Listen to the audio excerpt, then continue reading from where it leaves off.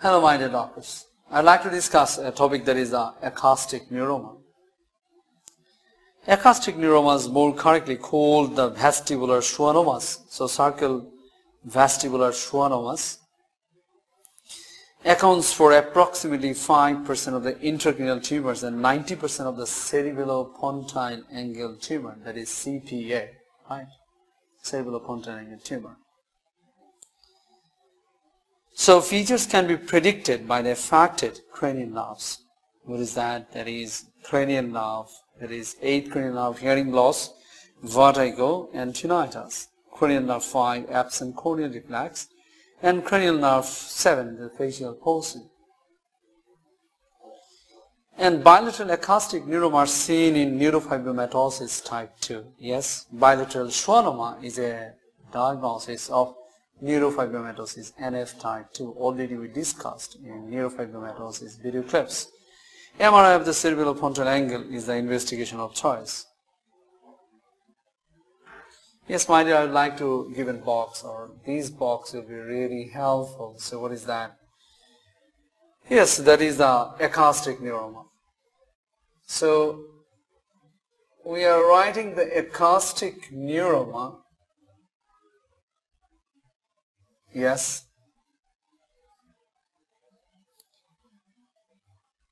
If you write a single talk for the acoustic neuroma, so what do you need to remember?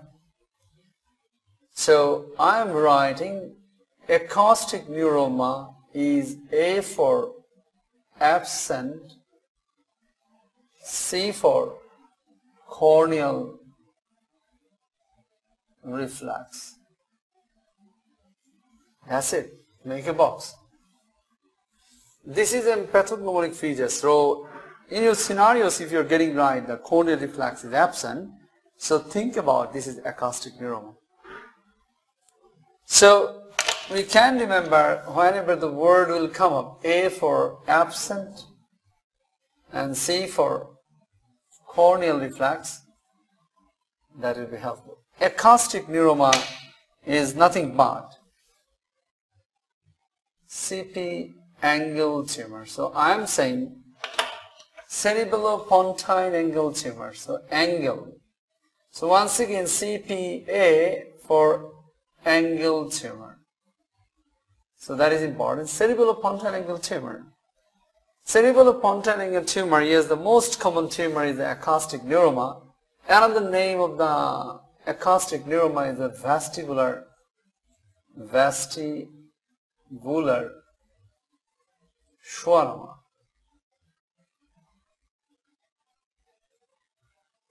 Yes. So because of CP angle, cerebellopontine angle tumor, nothing but the acoustic neuroma means the vestibular schwannoma. So just make a box of the CP angle tumor equal to 578. And these 578 will be helpful. So this is the cerebellopontine. So once again, this is the pontine and cerebellopontine angle tumor. So cerebello means the ipsilateral cerebellar syndrome, you will get it, plus pontine syndrome. And pontine means in Bengali pipe or part, alright, no problem. So 578. A very important differential diagnosis already we talked, right? We discussed in another chapter, that is anterior inferior cerebellar artery, or another name is the lateral pontine syndrome.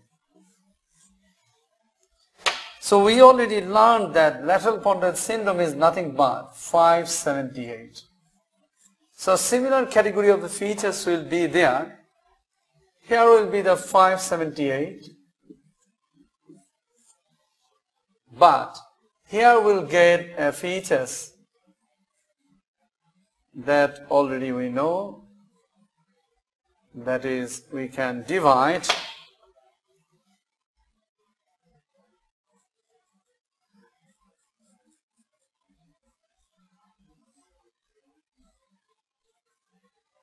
So if the right side of anterior inferior cerebellar artery is affected, so definitely all the right sided 5, 7, 8 will be lost, and right 5 means the right half of the face and opposite half of the body, the crossed features. The crossed features will be present here.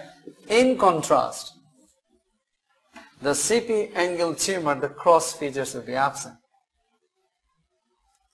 So I'd like to discuss a little bit 5, 7, 8 here. 5 means, of course, the trigeminal nerve, sensory loss, of course, the pain and temperature loss. 5. 7 means, of course, the facial muscles. Facial muscles will be affected, ipsilateral. 8 means vestibulocochlear nuclei. So V for vertigo, V for vomiting. So vomiting, bundle back, vertigo, bundle back. And vestibulocochlear nerves, of course, there will be the deafness and there will be the tinnitus. So this is the bundle pack of the 5, 7, 8 bundle pack.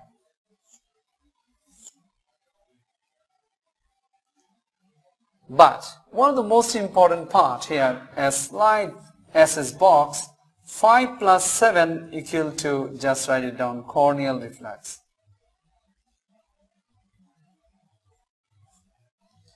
5 is an efferent fibers and 7 is a efferent fibers. Just write it down and that will be helpful. Very focused talk that I am talking, my dear. This is important. So very important discussion. You see the differentiating point. Already we discussed about the acoustic neuroma. And we know that the unilateral, if it is happened the right sided cerebellopontine angle tumor, so definitely the cerebellar sign will be the right sided and right sided. All the features are right sided. In contrast, in the anterior inferior cerebellar artery, of course, all the features will have the right sided, but the left sided PT of the body and also the limbs, the differentiating points of the lateral pontine syndrome or anterior inferior cerebellar artery. I hope that this discussion will be really helpful to this side. Yes. So the summary talk. Acoustic neuroma, A for absent, C for corneal reflex. We know a small box that is bilateral schwannomas, nothing but neurofibromatosis type 2, and maybe unilateral sometimes can be a part of neurofibromatosis type 2. I would like to discuss another topic, right? A small discussion, that is the Rinnes and Weber test. Performing both the Rinnes and Weber test allows the differentiation of the conductive and the sensory neural hearing loss. Rinnes test tuning fork is placed over the mastoid process until the sound is no longer heard, followed by the repositioning just over the external auditory or acoustic meatus. Air condition AC is normally better than BC, bone conduction. If BC is greater than AC, is conductive deafness. Weber test tuning fork is placed on the middle of the forehead, equidistant from the patient's ear. The patient is then asked which side is the loudest or louder. In unilateral sensory neural hearing loss, sound is localized to the unaffected side. Alright, if you placed it here, so normal side, the patient will listen more than that of abnormal side. So this is sensory neural hearing loss. Conductive just an opposite. So make a box and focusing on them, a bit of discussion will be helpful. So we are discussing, that is the Rinne test and Weber test. In a Rinne test, normal means AC is greater than BC.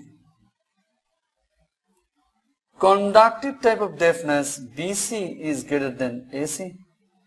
Normal and N and normal, N for neurology means nerve deafness also having the AC is greater than BC. Just write it down. In a Weber test, just write it down. Weber means lateralized to normal means sensory neural hearing loss.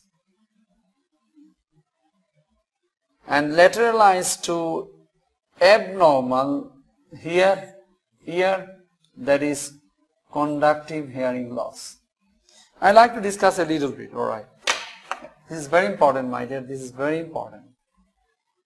Listen very carefully at technical things, alright. You must be very technical, right? In your exam, the sensory neural hearing loss will come up. So if you thought that there is a sensory neural, yes.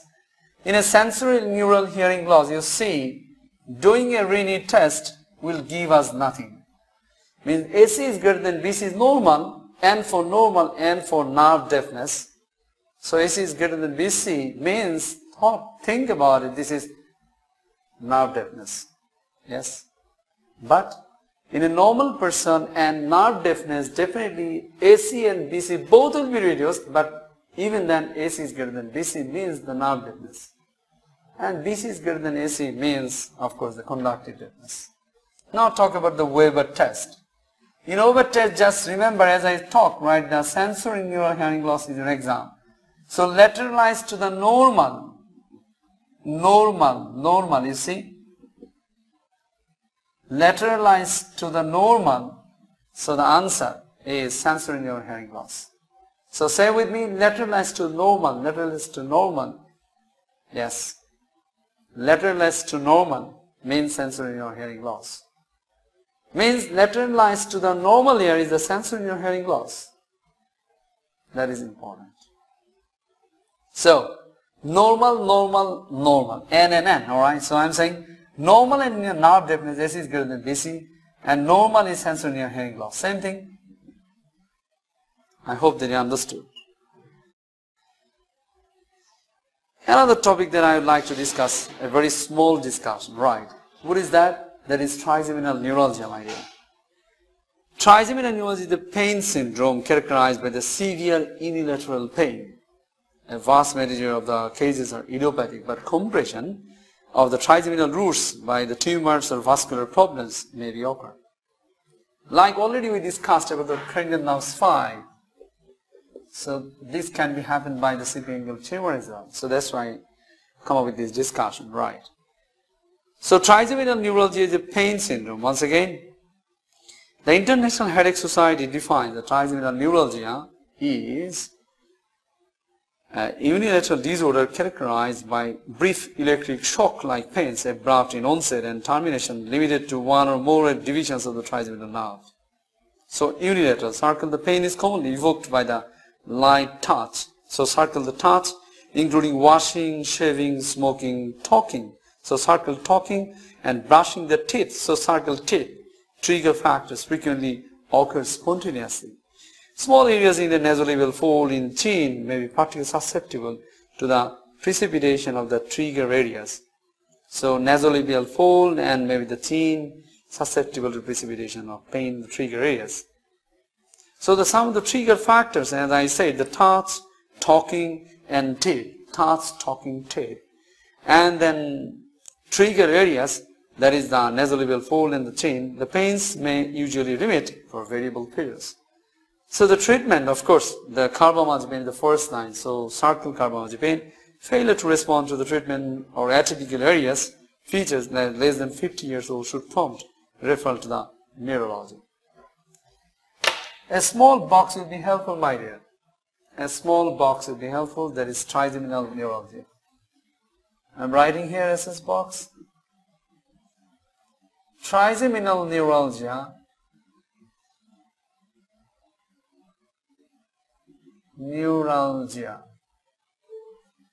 Alright. So I'm saying the trigger. Trigger factors are, I said it, touch, light touch. Just write it down. Talking, and teeth. These will be helpful, my dear, right? And the management, alright, trigger areas are like the nasolabial fold and also the chin, alright, but the trigger points that you must remember, means the trigger factors. But the treatment, yes, treatment by, once again, just T for, just write it down, Tegretol. Tegretol is a brand name of carbamazepine, my dear. Mazepine, alright.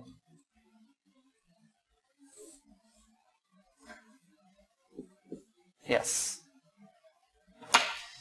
So I would like to summarize the discussion that already we talked, right? Yes, what is that? Yes, starting with the acoustic neuroma, A for absence, C for corneal reflex. I said it. Acoustic neuroma is nothing but the 578. 578. 57 altogether is a corneal reflex. Next part is the AICA, anterior inferior cerebral artery, occlusion level 578, yes, once again. But the differences is the both cases only by the body is the pain and temperature is lost here. So the first box and second box, corneal reflex 5 and 7. Third box I said normal neurology normal, normal neurology normal. Rinnes test normal neurology means nerve deafness is greater than BC. Weber test lateralized to the normal sensory neural hearing loss. Yes, once again. And bilateral, yes, the number 4 you can write the bilateral sensory means the schwannoma or acoustic neuroma, the neurofibromatosis type to the diagnostic feature. And last box, right, that is number 5. We talked about the trigeminal neuralgia, that the trigger of the thoughts, talking teeth. Remember this one. And treatment is done by the Tegretol, the branding name. So T for Tegretol, T for trigger, T for trigeminal neuralgia. I hope that these all discussions will be helpful, my dear. Thank you very much.